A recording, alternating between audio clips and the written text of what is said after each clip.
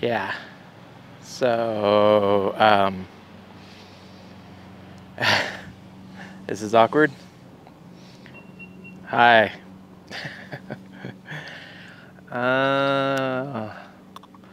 Trying to think of a good way intro into this, and it's just not working. Boys and girls, what's up? It's your boy Clint Lund MX, and this is not an MX. Don't click away from the video. Listen. So, this was a peer pressure buy. I don't crumble under peer pressure often, but this one came with quite a bit of peer pressure, namely from my boss, Zach, over at Dirt Tricks. You see, Zach is quite the enduro guy, loves hard enduro. He's really, really good at it too. I hate hard enduro. I hate anything enduro. I don't hate it, not my forte, not my cup of tea. I don't like it. But anyways, he recently went out with his dad and bought 2 brand new 2023 Norden 901s and continued to persuade me and shame me and persuade me into buying one myself. So, knowing to never back down from a challenge, I said, okay, Zach, I hear you. So we went out and bought a 2024 Norden Husqvarna 901, guys. So I'm just gonna come right out right now and say, yes, it was a peer pressure buy. I'm retarded. And I have my motorcycle license. I've ridden lots of different motorcycles over the years. I had an FC1, I have my dual sport. I have had several dual sports over the years, and I'd never really appealed to the whole adventure market. I thought they look stupid. The guys that ride them typically are dweebs, and it wasn't my people. But let me tell you this, guys. So last week, the wife and I, we went down to 395 Motorsports here in Carson City, Nevada, and we picked up this 2024 Norden 901 off the showroom floor. And let me say this before you guys say, well, Clint, you're a dirt bike guy. What the hell are you? It still is. No, it's kind of it goes on the dirt and it's a bike. You can ride it on the dirt and it's a bike. So it's kind of a dirt bike, even though it's not. I'm not going to call it a dirt bike. It's an adventure bike, okay? But mostly because my friend Ryan would kill me if I called this a dirt bike. But, so yeah, no regrets though. This thing we've already taken and broken it in. It currently has nice digital screen on it. I mean, this thing's a Cadillac. We got 340 miles, 340.6 miles on this thing. So it still is in its braking cycle. It's brand new. I put on the high fender up front already because I could not stand how dorky it looks with the low fender. Plus, I'm gonna be taking this thing through mud. I'm gonna be taking it through snow. And the last thing that I want is that front tire to pack up in between that small, look at this, look at the photo. See, that's the stock fender it comes on. It's stupid. It's so dorky. But they have some sort, it does something for the aero of the bike. I don't know. I don't care either. But going into some forums and stuff like that, if you ride in mud, it packs up and it will lock up that front wheel. So the first thing I did to the bike was put a high fender on it. And it looks good. It looks more dirt bike-ish, you know. But today we got some packages. That's right. Let's get into it.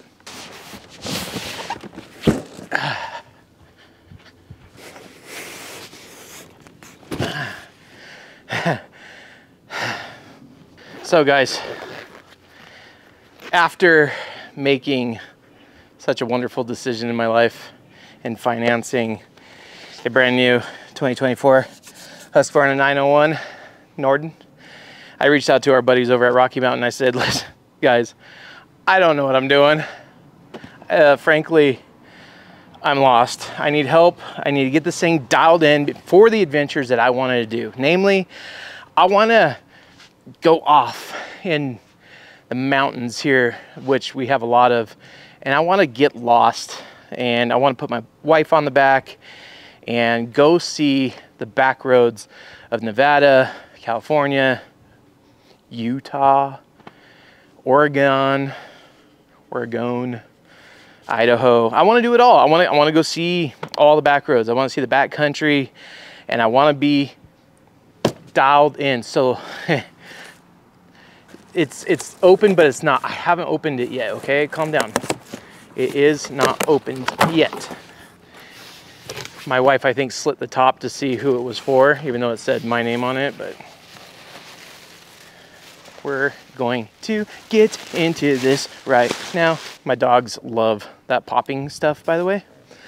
So, guys, when we reached out to them, we said, listen, we're gonna be traveling. We're gonna be doing some things, and I need somewhere to put all my stuff. They said, Lendemex, what are you doing? We got you though. So they sent me the brand new pilot bags, I believe these are. Yep, the pilot bag system with racks for this thing. And we're gonna get these on. They also sent me some gear. So let's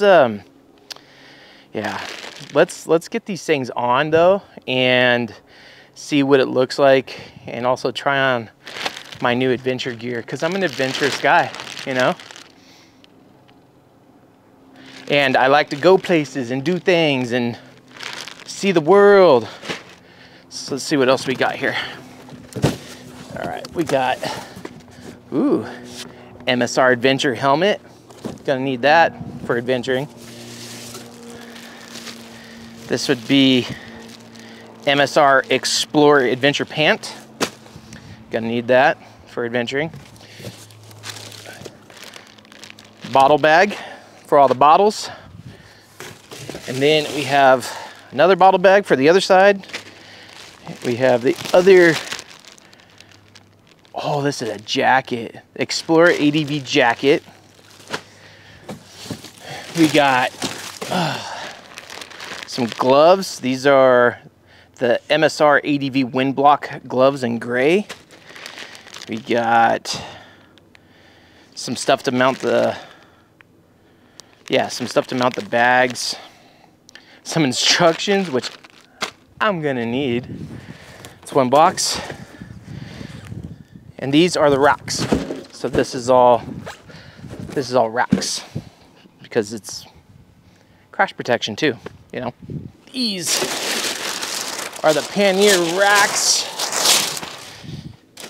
which I am gonna need instructions for, and it comes with, which is fantastic. Dude, this thing is gonna be racked out, boys. This thing's gonna be racked out. Replacement pannier mounts, what?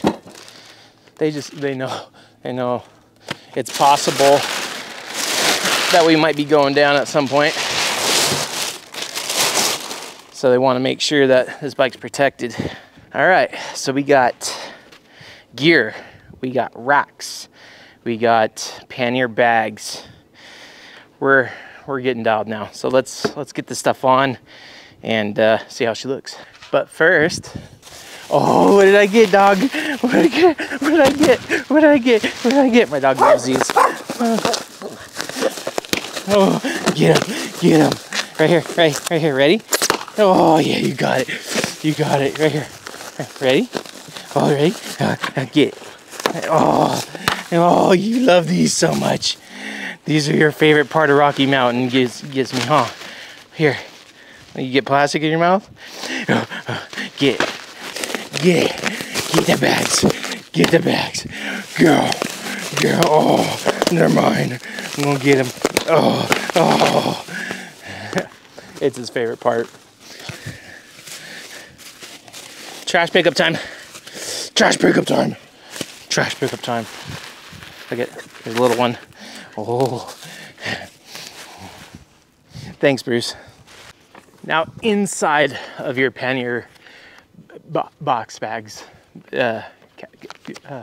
package, you're gonna get some instructions. And let me just say this, after taking a minute to read through it, this is gonna be a breeze. And it comes with all necessary hardware, mounting instructions, tells you what to remove and where to put it and what bolts I mean, this is sick. So good on you, Rocky Mountain, with these Tusk panniers. I mean, this is how you guys do it. So let's do the easy work and put them on.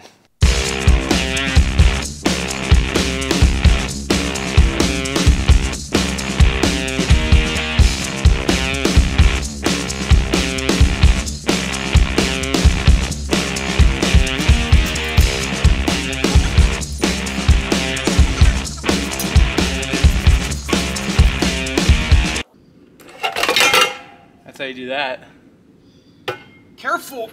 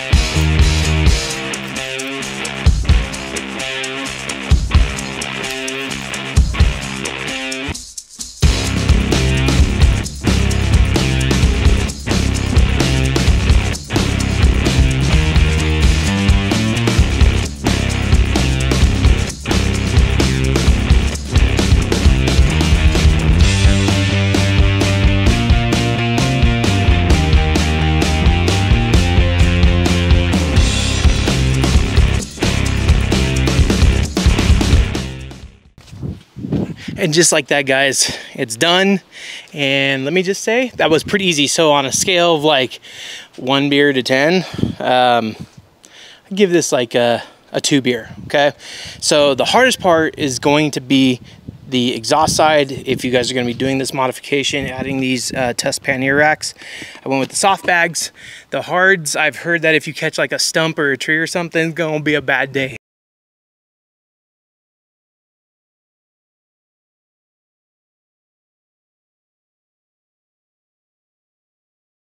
So go with the soft in most cases. They also do have an optional liner that they come with, a waterproof liner, but they're super sleek. I have a jacket in each right now for the wife and I, and a water bottle. So that's all that's in it. They can fit a lot more. This is not its limitation, and I have them all tied pretty tight right now. They all expand quite large, so you get quite a bit of clothes in there. But the hardest part, guys, literally was the foot peg mount for the passenger. You got to take those off, and then they give you some spacers to lower the 2-up pegs. But other than that, it was so easy.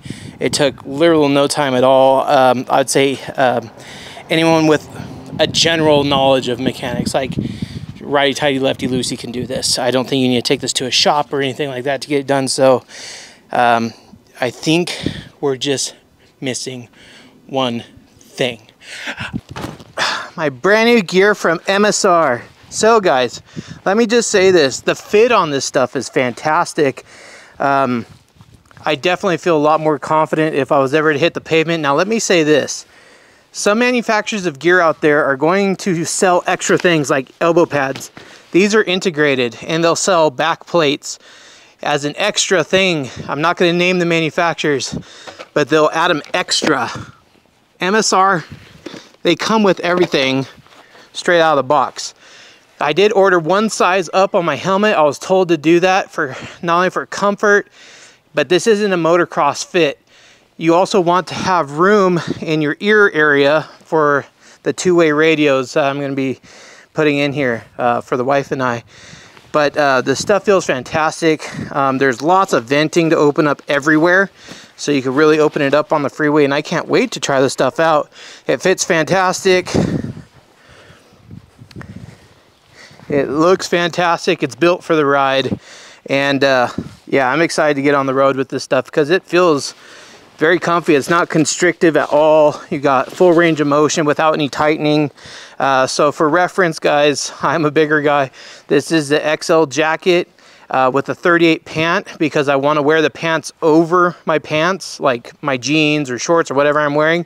So when I get to my destination, I can just take these off and have my shorts off or shorts on. These are not the zip off type. They do have also the zip off type if you want to turn these into shorts, but I'd rather just take off the pants and have my shorts on underneath. So I got a size bigger, and they do have straps right here on the side where you could take them in and bring them a little bit tighter. So I got a 38 pant. I wear typically a 36 or 34 depending on the pant. So I went bigger, and it actually worked out for me because these are quite a bit bigger, but they have enough adjustment though to get it down to fit me. So when you're getting gear, think big, not small. That's what's gonna work for you guys in the end, but I am totally stoked and ready to go for a ride. So let's freaking do it.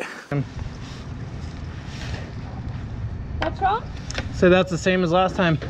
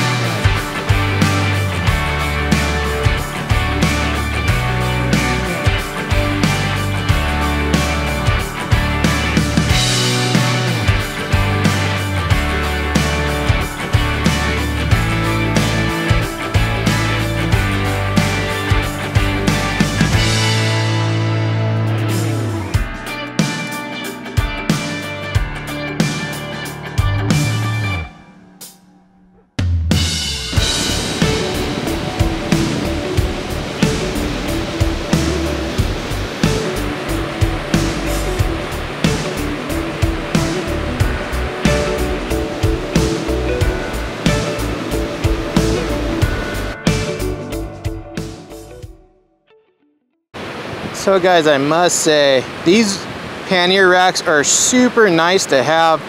They fit a lot in it. Don't let the size deter you. So these straps adjust here and it allows the bag to expand a bit more, and then once you get everything in there, then you could cinch it tighter.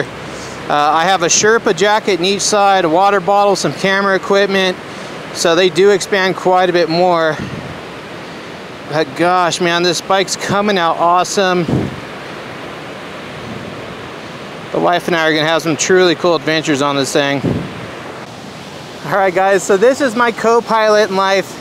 This is my wife for 20 years. You've seen her on some videos, but not in a long time. She is absolutely the backbone of our family and me, and I think this is gonna be a really cool thing for us to do. And like I said, we've already put about 350 miles on it together. Yeah. Yeah, 350 miles. And it's been a lot of fun, guys. So like, your girls out there, if they're looking to get more involved with you guys and go do some adventuring and see some parts of the Americas where few have seen before, there's nothing better than getting an adventure bike, getting it all kitted out. And we're looking forward to doing some cool stuff together. So you're gonna see a lot more of her on the channel. I'm gonna kind of integrate the ADV stuff into the moto stuff. So definitely make sure you guys are following and you're subscribed to the channel, because we're gonna go do some pretty cool stuff. We're gonna test some camping equipment. We're gonna do a lot of stuff, and we got a pretty cool crew that's gonna be going along with us. Are you excited? I'm super excited. Yeah, it's gonna be a lot of fun, guys.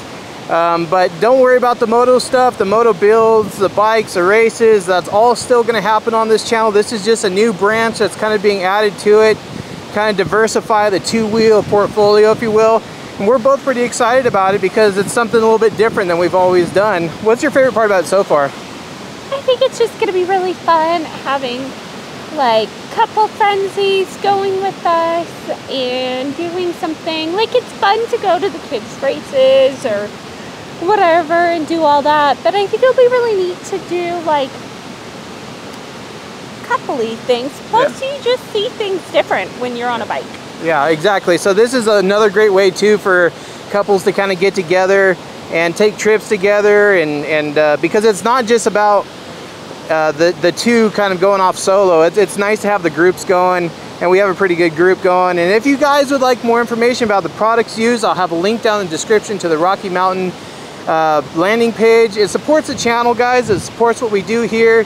It keeps us to afford this passion, we'll call it a passion, that just keeps feeling we got to try new things and you know, spread our wings. And so if you use that link and you shop at the Rocky Mountain to either get yourself some brand new Tusk pannier racks, some brand new MSR gear, or whatever it is, guys, to get you out on the trail. We would greatly appreciate, her and I and our family both. So definitely consider subscribing, liking the video so other people can see it. And guys, we're gonna go kind of hop up into Hope Valley here. It's a beautiful ride, especially on a day like this. And we're gonna just go see, but I know it's gonna be gorgeous. So this bike came out amazing. Thank you guys again so much for watching today. We'll see you on the next one. Peace out.